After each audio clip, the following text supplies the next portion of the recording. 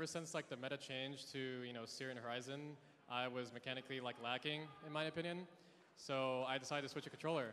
And it's the first LAN I played on controller, and I got MVP, won the LAN, so I feel... True. I feel like I worked... We did always say, I did always say, right, the Hal's weakness wasn't his brain, it was his mechanics on MNK. Him switching to controller was actually nuts. Later on in the game, though, you didn't need controller at the start. Yeah. That's why he won. Mechanically, Hal is just a fundamentalist. Yeah, the game's so when you transition those fundamentals onto controller with the brain that Hal has, bro, you create a monster.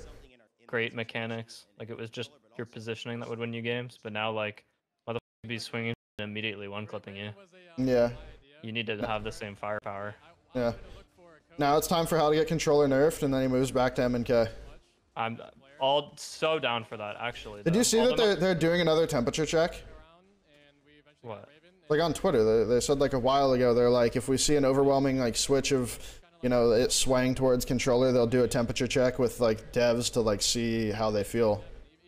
I mean, bro, this dude just swapped inputs and won a LAN. That's true.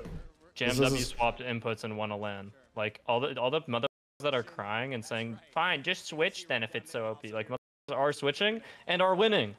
Yeah, that's true. I wonder what those people think after Hal just popped off in his first LAN on roller.